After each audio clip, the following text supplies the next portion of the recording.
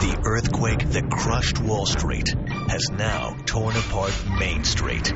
Jobs vanishing at an unprecedented rate. The recession continuing to drain away at the American workforce. With the unemployment rate rising to 8.1%. Stocks finishing lower across the board after that brutal jobs report.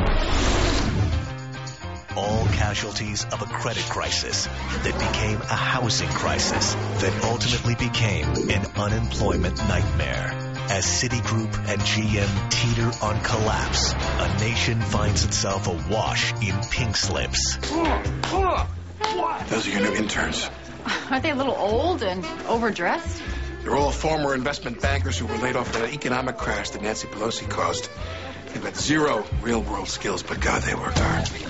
The private jets are grounded, replaced by America's new status symbol, the paycheck. 2.6 million jobs lost in the last 4 months.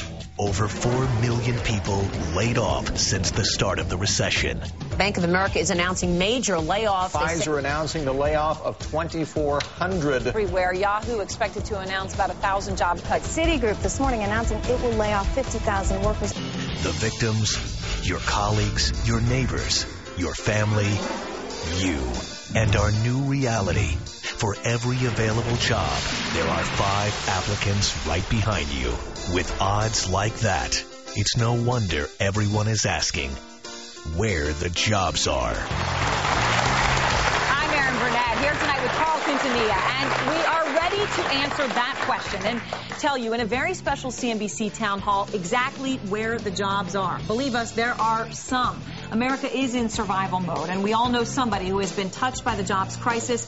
In fact, a recent poll that caught our attention found that 1 in every 2 Americans at this moment is fearful of losing their job. There is still hope, though. Companies are hiring, and there are jobs to be had. We have a studio audience of people from New York, from Maryland, from Florida. Let me get a show of hands. How many people here tonight are out of work?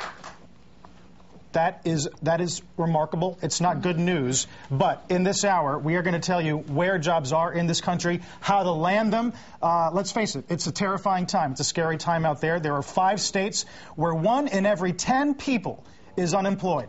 Our job tonight, if we do it well, is to tell you where the jobs are and to arm you with the tools and the strategies you're going to need to find them, not just the stuff you hear about cover letters and thank you notes, the real stuff. Tonight, we're going to give you information about where jobs are, who's hiring. That's going to be coming up on your screen, so be ready to take some notes as well. That's right. And here covering all the angles, we want to introduce our experts now. We really have the best people to tackle this problem. Jeff Taylor founded Monster.com. Many people probably familiar with that, the online job site. Currently the CEO of Eons.com, a networking website for baby boomers.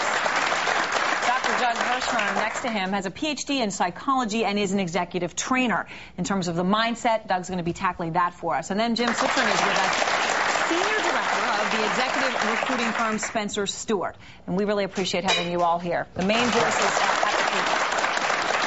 So, Doug, without laying down on a couch right in front of you, we heard the stats at the top of the hour. 4 million jobs lost since the beginning of the recession. Frightening. How do people deal with the fear of losing their job and the discouragement of not having one? The best advice I can give anybody right now is to understand and appreciate that fear is an emotion.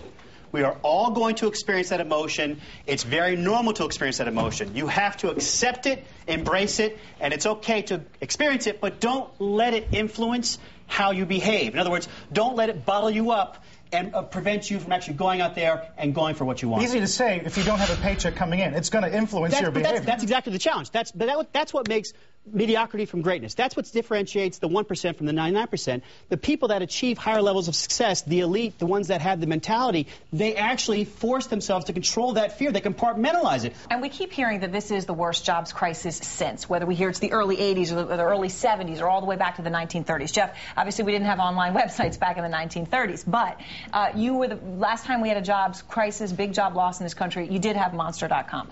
Is it a whole lot worse now? Are there similarities in terms of people without work now as what you saw then? I think there's a different kind of pressure in the marketplace. The first thing is companies have had no candidates for the last 10 years. So the core competencies are different. All of a sudden they have hundreds and hundreds of resumes coming in. So the first thing is, how do they process it? It's crampy. It's hard to get the process moving to get you those jobs. The second thing I wanted to say is, I see right now people very intimidated by the numbers. You can't control the numbers.